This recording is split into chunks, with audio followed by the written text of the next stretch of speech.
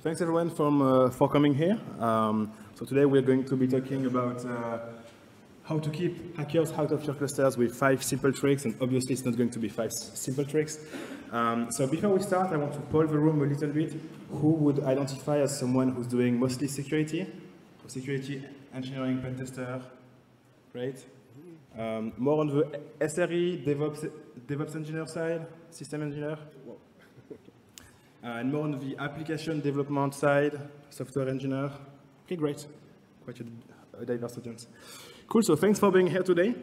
So the goal and what we're trying to do today is to start from this state. So you are someone who has to run applications in Kubernetes, and you want to make sure that whenever someone asks you to secure it, you don't feel like this, but you have instead, that you can feel confident and you know how to prioritize things, and that instead you can feel like that.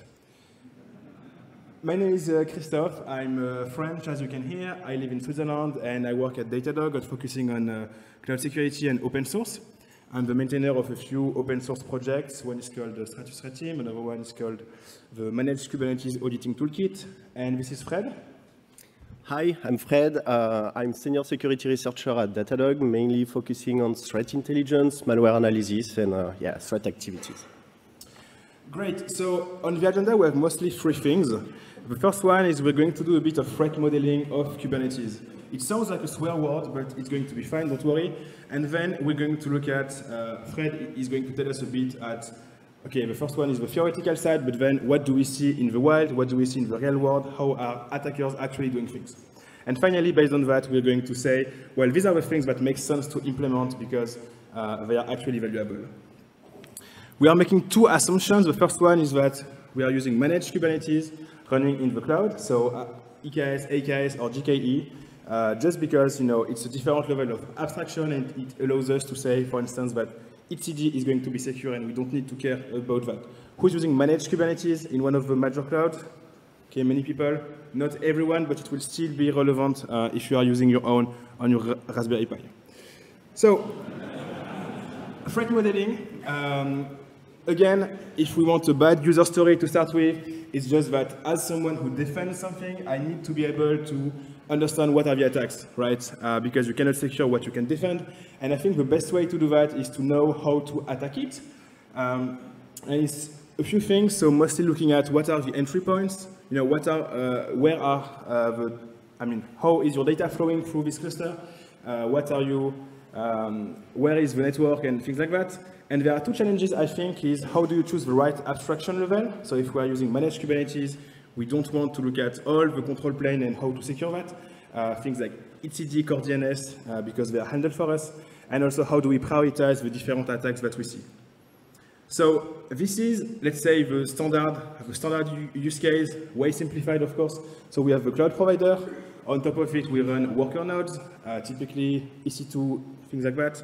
On top of this, we have pods, and we have the Kubernetes API on the left that is managed by the cloud provider. So in terms of traffic flows, we have mostly 3 things. The management traffic on the left, that is the traffic that goes to the Kubernetes API. On the right, we have the data plane traffic. So this is more traffic that goes to the applications. If you have web services, that's the HTTP or gRPC traffic. And on the top right, we have the traffic that goes to the container image registry. When you run a pod, it's going to pull the image. The kubelet is going to run to pull the image from a registry. How do we attack that? Well, there are a few ways. The first one is to exploit a vulnerability in one of the applications. Maybe you are going to exploit a Java application that has a vulnerable log4j version or something like that.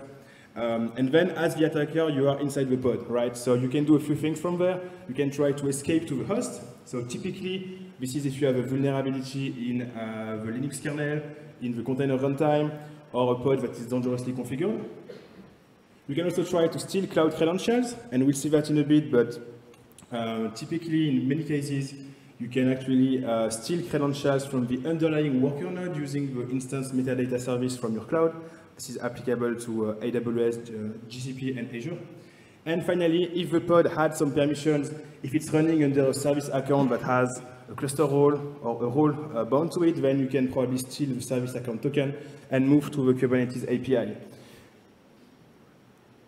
if you are able also to compromise someone like the credentials of an admin that can access the cluster, you can also directly hit the Kubernetes API. And finally, if you are able to poison one of the images that's used in production, well, you can also run some code in the cluster. So that's the minimalistic threat model that we'll use today. And the goal is really to say, okay, these are, in theory, what can happen, and what do we see in reality. When we say threat model, I think it's also interesting to look at what are the techniques that the community thinks exist to attack a cluster. So there is something that's called the Kubernetes threat matrix by Microsoft, and it basically tries to split the way that you can attack something into multiple steps. So the first column is initial access, which is how can you initially hack basically a cluster. Then you have things like persistence, this is how do you backdoor something, and privilege escalation, etc. And each of the items in this table is one attack that is possible to perform. And the question is therefore, what is theoretical and what is something that we should actually care about? And there's an image that we see here. Something in the Kubernetes threat matrix, for instance, tells you, well, if an attacker is able to create a malicious admission controller, they can backdoor all of your pods and do some malicious things, which is true. But is it something that we should actually care about, or is it just something that is more theoretical and that's it? So, Fred, you are a researcher. Can you tell us a little bit what you researched and what you found as well? Yes. Thanks. So before deep diving into what we have observed so far, we will just introduce a small concept about threat-informed defense. So the idea here is to know your enemy, so against who you are fighting and defending, in fact. So in order to do that, you have to gather all the different information, which we call the threat intelligence. So you want to know about the different attacker groups, what are their techniques, tactics, and procedure, as shown in the Kubernetes threat matrix, but also the different type of threat activities, and of course, the new vulnerabilities, which are released mostly every day now and then. And once you have a good definition of this information, then you can put in place some security mechanism. So this is basically what Kate would like to do. However, there are some limits as well for threat-informed defense, especially for cloud and containers. So at first, threat intelligence should drive prioritization, but should not be an end goal by itself.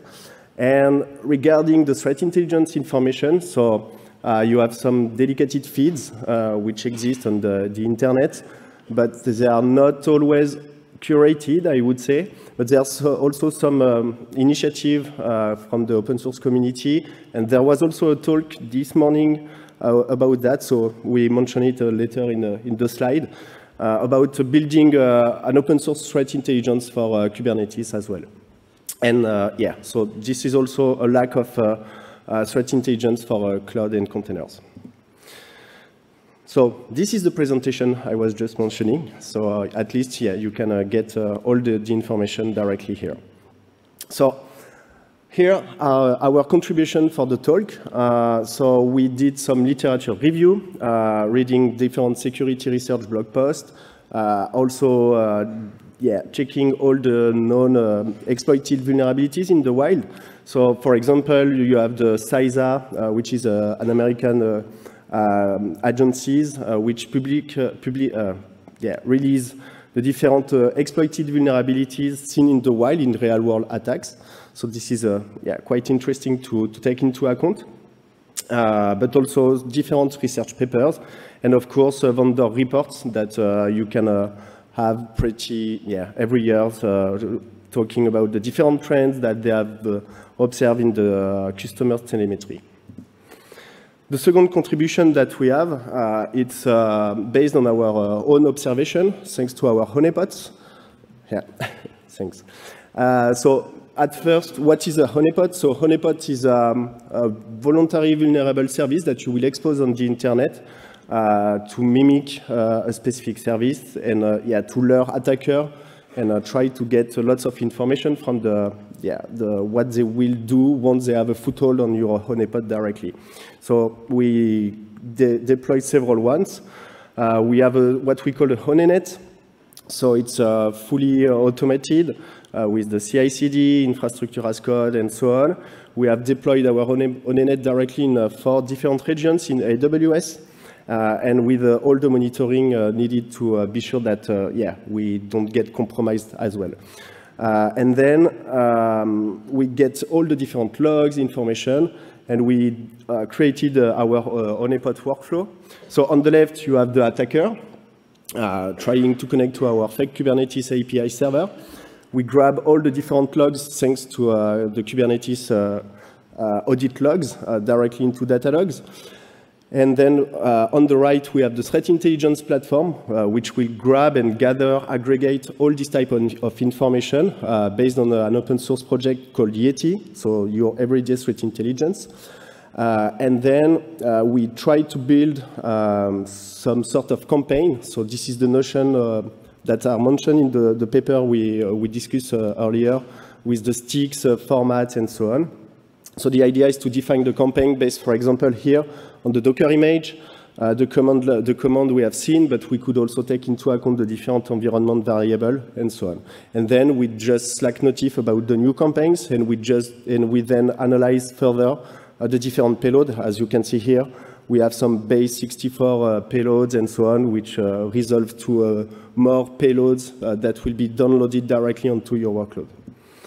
And so for Kubernetes, what we did, we created QuokBot. So it's based on Quok, which is Kubernetes without Kubelet. So the idea is just to provide all the functionalities of the Kubernetes API server without the final payload running the pods and so on. And as you can see, we can get lots of different information about what's going on when you expose a voluntary vulnerable Kubernetes server. Cool, so that's the how. Maybe can you tell us a bit about what you found? And also we're going to split that into multiple categories. So we're going to split that between what we saw against the control plane, so what directly tries to hit the Kubernetes API server, versus what tries to exploit a workload that happens to be in Kubernetes. So Fred, the first thing that you want to tell us is that when you expose something to the internet, it gets scanned and exploited very fast. Yes, exactly. So once you deploy something directly on the internet, exposed directly on the internet, you will be scanned by default from different web services and companies just to map the internet and get information of what is exposed directly. So here you have an example for Kubernetes, our Kubernetes honeypot. So as you can see, we have different probes, so mainly coming from the US, but from all over the world.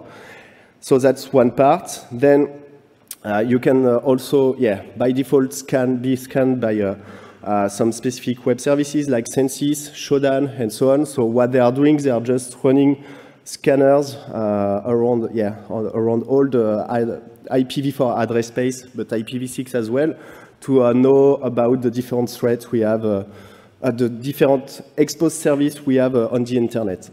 So on the left, this is the results from our honeypot. So as you can see, you have the user agent, which is named Census directly. So they are not just trying to know if you just expose open ports, but they are more aggressive and getting more details about your cluster itself. So as you can see, the different services, roles, nodes, etc. And then in the end, on the right, this is the Census web service where you just query something that could interest you. So for example, how many Kubernetes pod names we have exposed directly on the internet, and you have directly the results. So basically, this is what attackers are also doing for the reconnaissance phases when they want to directly attack your company, for example. Then you have also the different, thanks.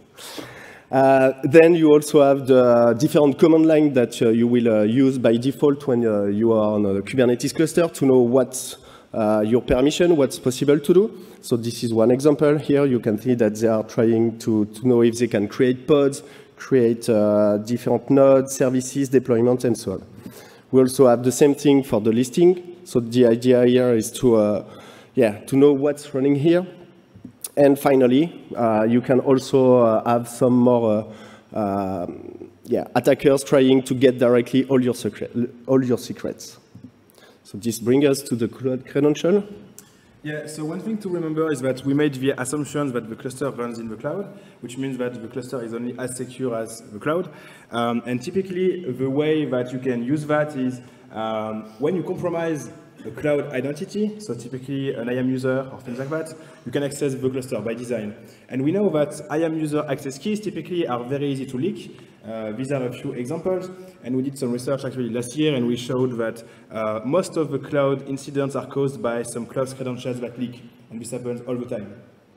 This is an example from Virus Bulletin. It's a conference, a security conference, and this is a presentation from someone that runs an incident response team. They showed an incident where they had an IAM user compromised. This is the guard.t alert that they had. And then you can see in this piece of CloudTrail log, this is the AWS control plane logs, that the attacker tries to use the AWS CLI to access the cluster. So that's one thing. The second thing is that once you compromise a pod that runs in the cloud, it's actually super easy most of the time to get some credentials for the underlying worker node.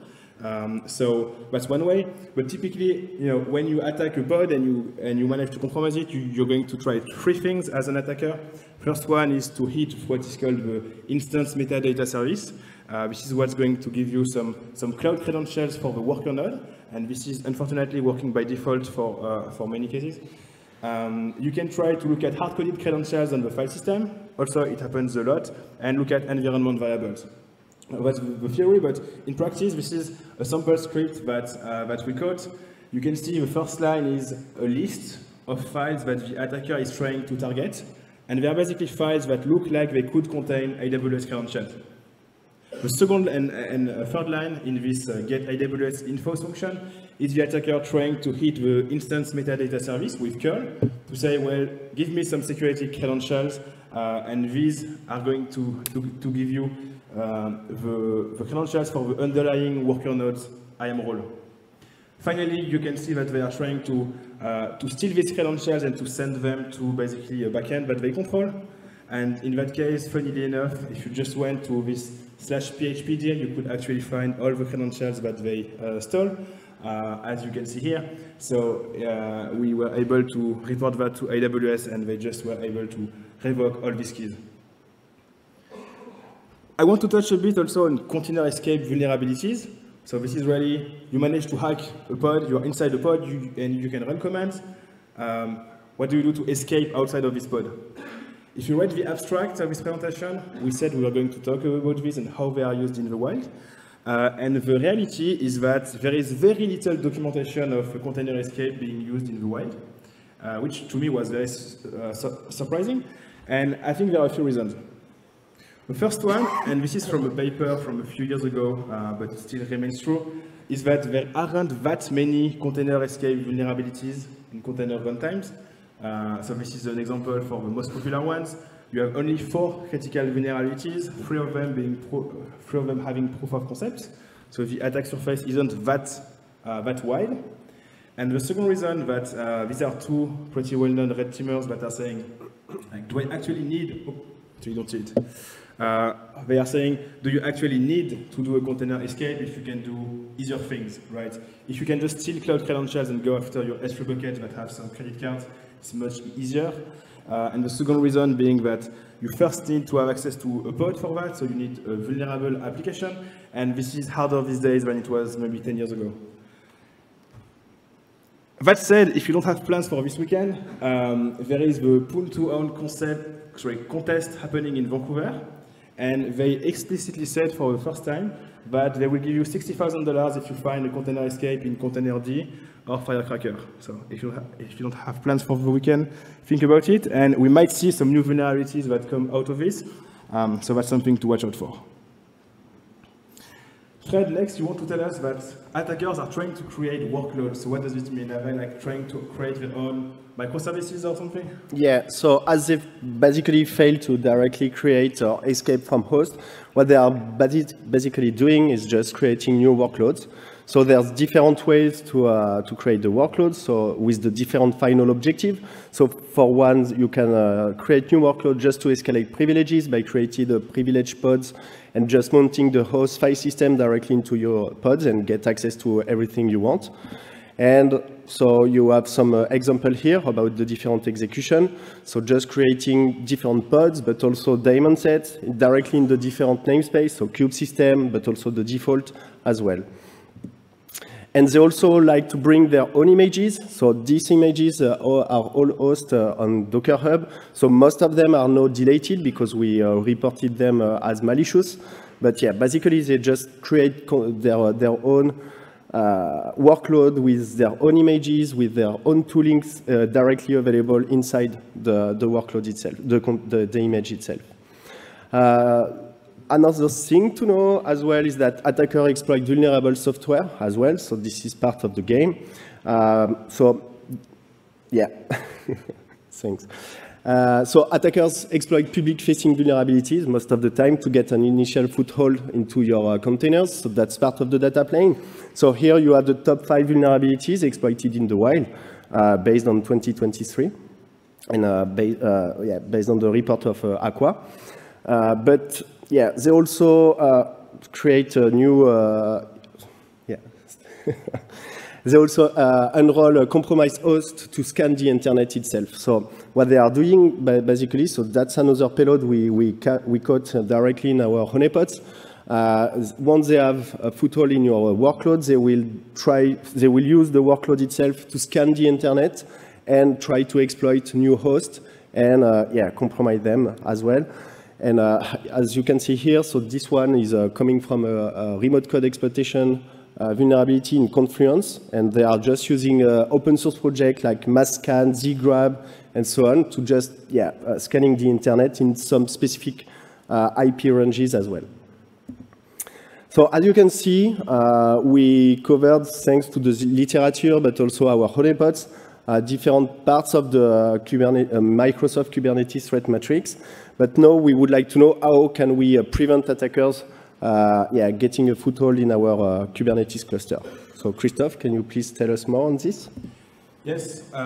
So again, these are all the attacks that we were able to find either publicly documented, either from our honeypots mapped to the Microsoft Kubernetes threat matrix that we showed before. Now, this is all good and shiny, but how do we, what do we do, right? And so my question is, first, should we try to secure our control plane? So do we make our Kubernetes API more secure or our data plane? And the answer, which is kind of obvious, is that you need both. Because if you secure your Kubernetes API, but you run your workloads as admin exposed to the internet with some vulnerabilities, your security looks like this. And conversely, if you are just securing your workloads, but you have your Kubernetes API on the internet without authentication, it's not going to end well either, right? So the first advice would be to get the control plane basics right. And the good news is that you're in the cloud in a managed Kubernetes server service, so you don't need to really manage your cloud control plane. You just need to make sure that authentication is enforced on the API server, which is the default. And it's actually very hard to disable that, which is good. One advice is to minimize the network exposure of the API server. So your API server, make sure that if you can either put it on a private network, either add some IP allow listing on that. On GCP, you have something called the identity-aware proxy, which makes this quite easy. On AWS, most likely you're going to need to put that on an internal network or to use a bastion host or to use IP allow listing. I think one also piece of advice is use as little Kubernetes as you need. So obviously, if we don't need Kubernetes, we don't use it. But many times, we actually don't even need to manage the nodes, in which case using something like GKE Autopilot or AWS EKS on Fargate is great, because you have no control over the nodes, so you don't have to patch the nodes, and you are protected against various vulnerabilities and things that are quite bad, so that's good. And otherwise, if you need the full power of Kubernetes and to manage the nodes, managed Kubernetes is a good option. And obviously, if you have a full engineering team which can manage your control plane, that's one option maybe. The second piece of advice is to make sure that you can block the cloud metadata service from the pods. So you have pods, and the pods, they have different ways of accessing cloud credentials, but they shouldn't be able to use the instance metadata service. Typically, the way that this is attacked is you have an attacker that compromises a pod, and from this pod, they steal cloud credentials that belong to the instance role that they run on. As a very quick demo, it's going to go fast, and I know that it's 5 p.m., but on the left, I have an application that's vulnerable to command injection, and you see on the left an attacker that's going to compromise it. On the right, going to run some malicious commands, and they are doing curl on the instance metadata service and getting back some credentials that belong to the underlying worker node. Once more time, I'm running a malicious command in this vulnerable application. I do curl 169.254.169.254, and I can basically get some credentials for the instance. And from there, I can do various bad things. If you are interested, last year I gave a presentation with Diego Comas from SourceGraph about specifically these attack vectors. So how you can do different kinds of bad stuff in a managed Kubernetes environment. So if you want to check it out, the slides will be online, of course. But what you need to do, so 2 things. If you are using GKE, you need to enable workload identity, which is enabled by default on GKE Autopilot. And on AWS or Azure, you need to explicitly block the access with a network policy. That's the long story short. Now, again, we're in the cloud. It's not, it's a normal thing for workloads to access the cloud. And typically, there are secure ways to do that, like EKS pod identity on AWS or IAM roles for service accounts. So these are secure mechanisms through which your Java, your Go application can get some access to your cloud environment. But I think it's super important to be aware of what kind of access they have and to know, if you have thousands of pods, which ones can basically be used to go after your cloud. So one way to do that is an open source project that we released last year, which is called the Managed Kubernetes Auditing Toolkit, MCAT, which looks at your Kubernetes service accounts. It looks at your AWS roles, and it's going to generate something like this, which shows you have this pod in this namespace that can take this IAM role. Again, by design, but it's good to be aware of that, and you might get some surprises as well. The 4th piece of advice is just to be intentional about what can run in the cluster. So if you sit with your team, with your SRE team, probably they will tell you things like, oh, we don't run some images from the Docker Hub because we get some rate limits and things like that, which is good for security as well.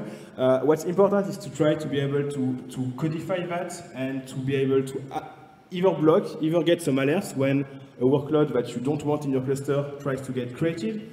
So these are things like privileged pods or pods that mount the host file system. Probably you don't want to have a pod that can mount the root file system of the host in its TMP folder. So, first step is to try to do some alerting, second one to block it. A few ways to do that. So there is Open Policy Agent Gatekeeper. You have Kyverno. There are 2 kinds of admission controller. And you have a relatively new feature in Kubernetes, which is called Pod Security Admission, which allows you to do some of that, including since recently with some custom rules that you can write as custom resource definitions. The presentation I have below here is from a colleague, an ex-colleague, Tommy McCormick. He showed how at Datadog in the compute security team, they were able to use OPA Gatekeeper for this. And the 5th piece of advice is that it's actually very boring, but application security matters. Like much of the time, the way an attacker is going to get into your cluster is through an application. So all the standard piece of advice applies. This is a great talk from Clint Gibbler. He writes the TLDRSec newsletter. So, things like use a framework. Don't try to reinvent session management, things like that. And try to be aware that, if you use Java 8, it's probably going to need to update. But also to look at the libraries, the dependencies. If you're using a supported version of the framework, things like that tend to align with a good maturity of operations anyway. Now, once you've done all of that, you can try to go to the next level. But personally, I think it's confusing because sometimes someone will tell you that what Fred is going to show is going to make you hacked, and I don't think that's true. So, these are the kind of basics that make sense to cover first, and then you have some more options. Yes. So you're right. At first, you need to cover the 5 simple tricks, and then you can go to the next level. So the first one would be, for example, to harden your workload. So you have different ways to do it. So the first one would be, for example, to very carefully choose the image you would like to run into your container. So for example, distroless stuff, but also just Python images. If you just need to run Python code, why would you install directly fetch Ubuntu images, for example? So that's one first way, so that at least you do not integrate what attackers are usually using once they have the foothold on the container, like curl, wget, apt. They are also doing apt install directly. So that's the first step. Then you can also add some security context, so either directly at the pod level, but also at the container by adding the read-only root file system. So setting it to true will prevent, for example, the attacker to be able to fetch another payload, to execute them, and so on, but also to put in place some persistent mechanism. You can also disable allow privilege escalation, so this will prevent the running process to get higher privilege inside the container, so they won't be able to sudo and stuff like that, for example. And finally, disable running as root as well. Then you can also implement a runtime threat detection blocking. Oh, yes, thanks. So by using open source projects as well, so such as Falco, Tetragon, or Tracy, so they all rely on eBPF to monitor your workload, and then you can be notified as well of what's going on the different part of your cluster. And finally, you can also proactively identify attack paths directly in your cluster. So that's another open source project we released a few months ago, which is Kubebound. The idea behind the project is to, from a container, how can I become cluster admin just by exploiting the different privileges associated to my workloads. And then the hardcore mode, so you can also put in place some AppArmor, SE Linux, seccomp profiles as well, and also, for example, take into account image signature and also provenance. And that brings us to the conclusion. Yeah, that was a lot. So to conclude a bit, few key takeaways. First one is that whenever we try to secure anything, the first thing, in my opinion, is to try to understand how you can attack it and to do some basic threat modeling. That's really helpful. But knowing what attackers do is great to help to prioritize. But if you only rely on that, you're going to change your security strategy every week. So it's not good either. The third thing is that there is not much in terms of threat intelligence for cloud and for containers. So this is probably going to get better, but it's something to be aware of. And finally, that some security mechanisms are worth it, and some of them are much harder to implement, and the value is a bit more questionable. So that's all for today. This is the QR code that you cannot leave the room without scanning. If you like the presentation, please tell us so. If you didn't, please tell us so. And if you know the TLDRSec newsletter, there will be a blog post version of this presentation tomorrow. So if you prefer to read it or to transfer it, this is a good way. Thank you very much.